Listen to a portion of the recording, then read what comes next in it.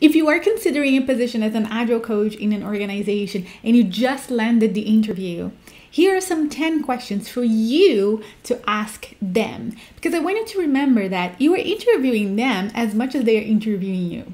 And I would say that these questions also work if maybe you are looking for a position as an Agile manager or even as a Scrum Master. So let's get started.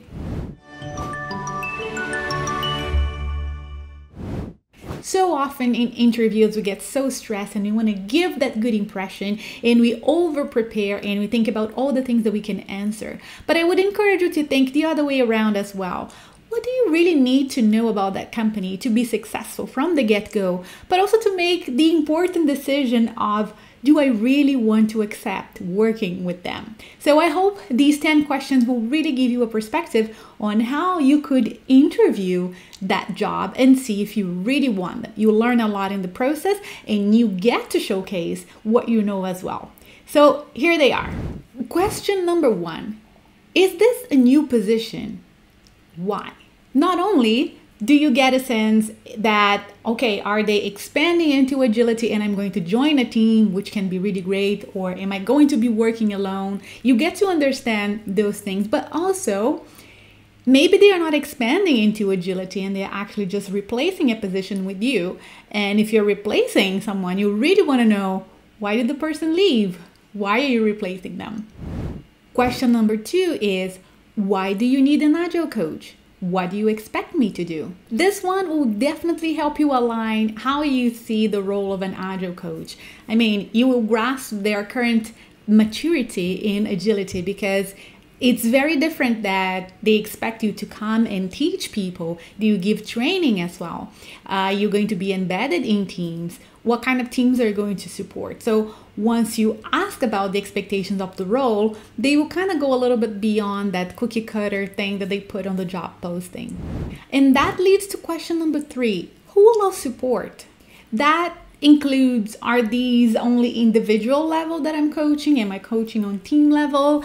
All the hierarchies? Do I have access to the C-suite? You are expected to coach at organizational level as well as team level. You really want to be clear on what is the playing field that you have so that you understand the skills that you bring to the table and that you can then actually ask more questions to continue to understand the landscape of the coaching that you'll be doing around. Question number 4 is, how long has the company been using Agile? You would expect that a company that says they've been using Agile for quite some time to be at a certain maturity level. And then you gauge, and if they aren't at that maturity level, you can then probe for the reasons why they're not. What are the reasons, what are the issues, despite running Agile for so long, you're still not collecting those good results. That gives you a great insight on the culture as well. And likewise, you're going to get a lot of insight if they say, hey, we're just starting. You have a lot of work from the ground up to be doing in that. Question number 5 is, what Agile framework do you use? That is always good to know because most organizations, they will start with a framework in place, and maybe it's one that you know, and that's great opportunity for you to shine. Maybe it's one you've never used before, and you might as well just get accustomed with the idea of learning that one. Or maybe the organization runs framework neutral agility, which is my favorite, and it does exist. Question number 6. How excited or how resistant to Agile is everybody in the organization? This one is really important. You want to understand as soon as you can where are the pockets of excitement, where there are, because those are the ones that will grow with you by affinity and where you can collect all those quick wins. And you also want to see if there are groups that you kind of know will resist you a little bit in the beginning, and then you know how to behave accordingly as well. Question number 7 is, do you work remotely, hybrid, or in person? Not only this one is good for yourself because maybe you want to just be fully remote or not, but it will also be good for you to understand the lives of the teams that you support. Every one of these conditions, they bring their own difficulties and their own opportunities.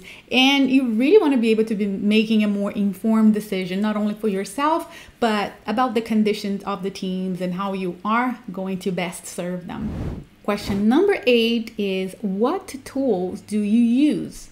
One of the most ignored Agile principles is Agile principle number 5, which says, give the teams, the people, the tools and support they need and trust them with the job to be done. And you want to make sure that your team has available to them remotely or in person great tools. Everything can be worked around tools. They are not be all and all. But you want to make sure that at least the expectations of what is demanded of the teams matches the level of support that the organization is giving them as far as tools and processes around. Question number 9, where do you use Agile? Most companies will be using agility in their delivery pipeline. So if they have software development teams, you bet they are running in Agile. And for the most part, companies that are doing product development in general will be using agility in their, like I said, delivery pipeline. Now, there is such a thing as Agile People Manifesto. And there are ways of bringing agility to other departments as well. Those that really support the whole experience in the organization, HR, customer support, operations, etc. And the thing is that all the departments that are on the sideline of Agile, they're not using Agile, they will be a point where all the other teams slow down. They will be the weakest link in the whole chain of the organization. And then question number 10, what do you expect from me in the first 90 days? 90 days or 3 months is a great period for defining success. You're still new to the company and then you are still able to adapt, but also it's long enough for you to have made some progress with the people that you support. It also lets you know if they have a clear focus for you and for your work, or if they're kind of like more lost and maybe completely clueless and actually waiting for your input on how to best utilize your talent once you come on board. So there you are. Those are the 10 questions I suggest you ask in some shape or form once you land that job interview as an Agile coach.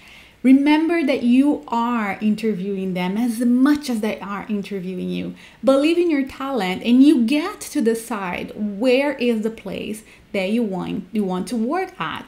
So don't just accept the job. Make sure you understand the landscape of where you are inserting yourself into. So I hope this video was useful and I'll see you in the next one. Bye.